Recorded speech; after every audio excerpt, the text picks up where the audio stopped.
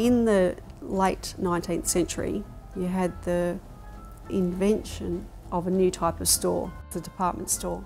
It sold a wide range of goods that was previously divided between a whole different range of small shops, but now it was all contained in the one space.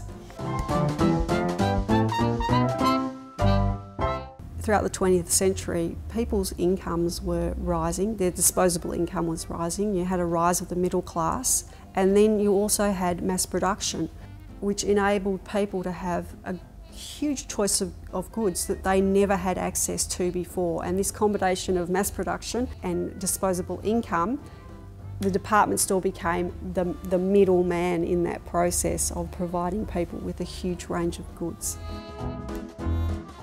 This exhibition also reminds us of the pre-Second World War immigrants, those people of Greek, Italian and Lebanese origin. All over there were these small towns and the new immigrants, the Lebanese, who'd started life as hawkers, set up their stores. And Abikhair is one of those confident young Lebanese pre-First World War immigrants who tries his hand first at hawking and then at setting up a shop in this country town called Albury. The men that came into town once a week probably didn't go into Abikhair's very much.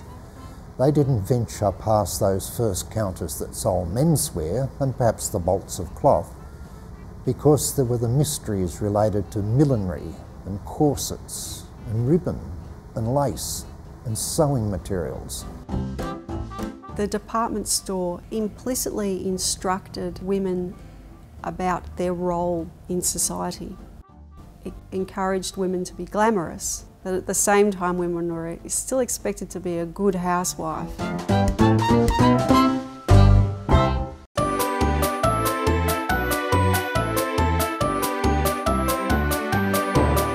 By the mid-20th century, a woman's role was becoming increasingly about her capacity to shop and whether she's a good shopper.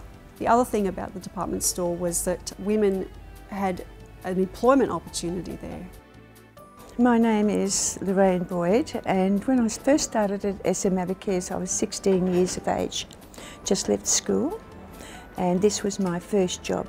On a Monday morning we would have to take the covers off all of the tables, and we would have to take everything off the tables and dust them, polish down the tables and then put the things back.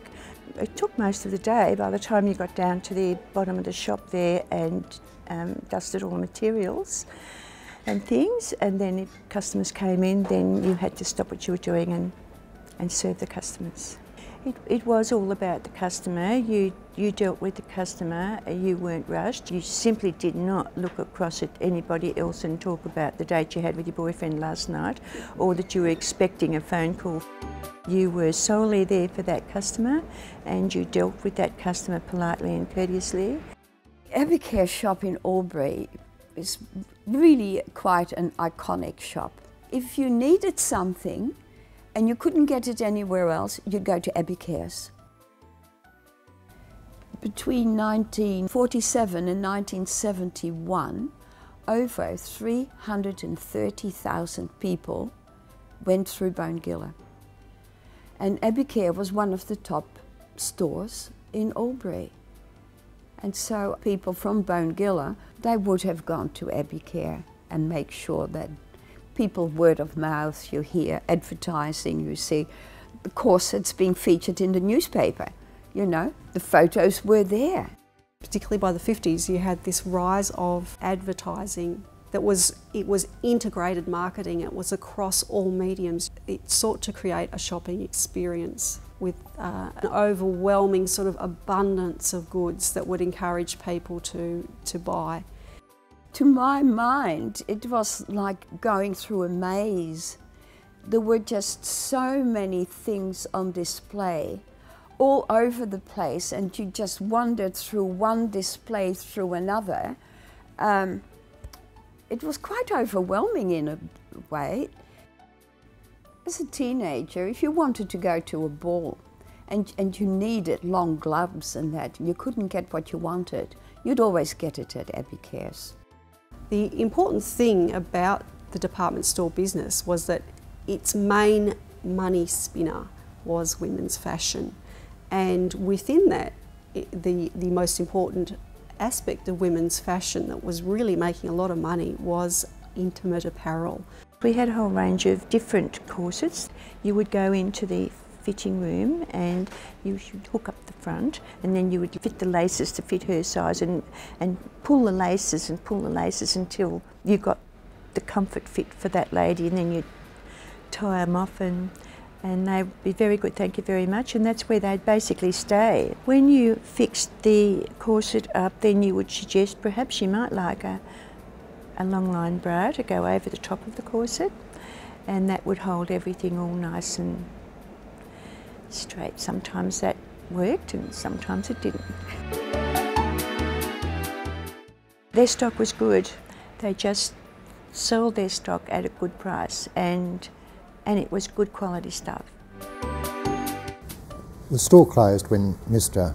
Walter Abikhair became too old to operate it. It hadn't changed very much since SM Abikhair had opened the store. They still used the same fittings, they still had the same wooden floor, kept his initials on the door, his name above the door, his cash register. Never changed it. It was difficult for a modern day customer to function in because you had to ask for service. The goods were kept behind the counter in boxes high on the shelf. You couldn't pick and choose yourself. You always had to ask for a service person to help you. I think that the department store changed the face of shopping. It led to, in the long term, shopping as an experience for the masses and a pastime for the masses.